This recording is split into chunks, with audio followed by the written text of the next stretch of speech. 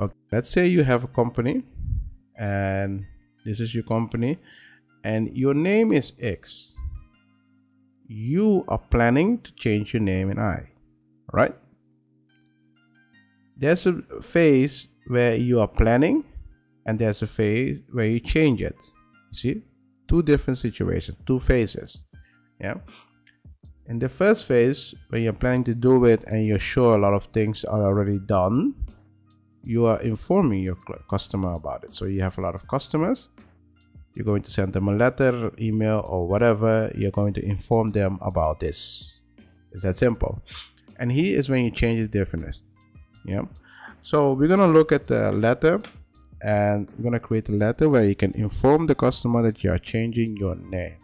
So this is how we're going to start. And first thing where we're going to start is, let me make this bigger because I need to have the correct fronts. I think it was 23, I'm not sure, but okay. Let's start with the subject. This is what you put in the email. Our company name is changing, right? And then you can start with dear, and then contact name, customer name, or whatever. So the reason why I put in contact is because it can be a customer, but it can also be someone else. But you need to inform them, like a business relationship or something else. But okay, I'm gonna write it down and then we will continue to talk about it. Okay, yeah.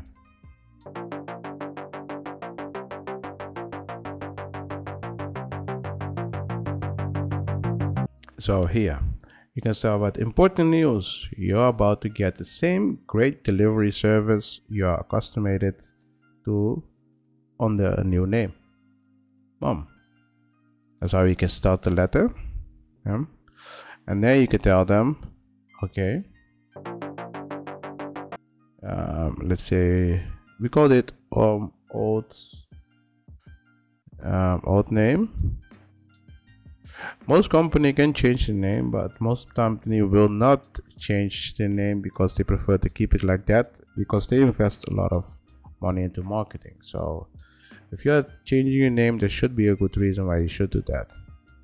Okay, let's say your product or services, and then since most companies starting out, they do not need this, but if you have a company that is now its name to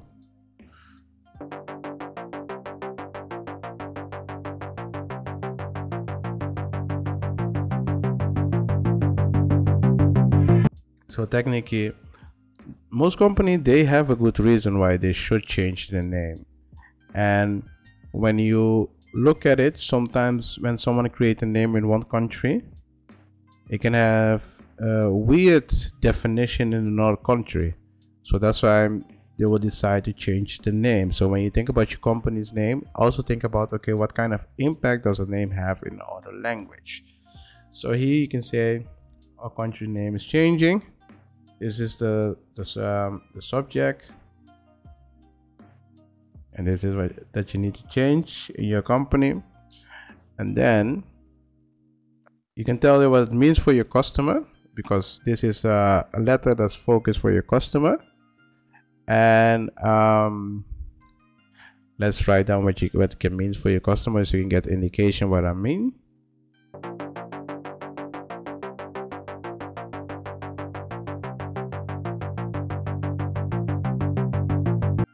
So technically, you just tell your customer this letter to the customer. You just tell the letter, okay, we are changing our name, but nothing will change for you. We will still deliver the same services. So this means you will get the same on-time delivery, the same fast responsive service, the same dedication to excellence you have come to rely on from the old name.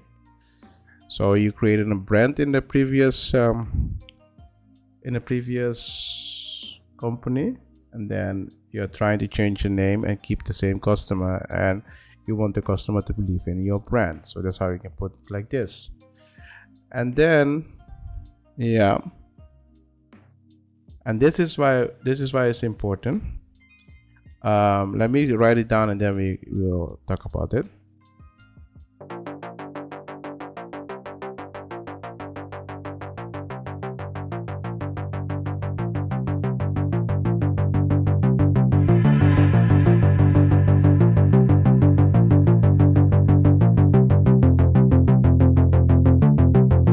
Okay, so here you will notice our name change soon on all our mailings, packaging,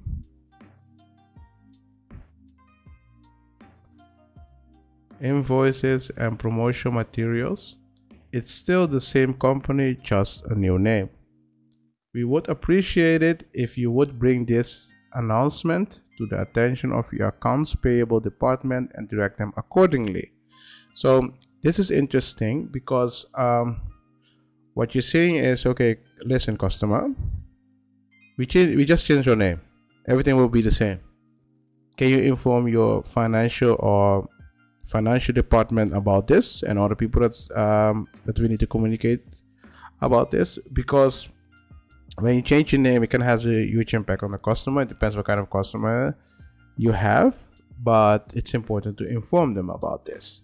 So if you look at this, you can put at the end, okay, remember we have an old name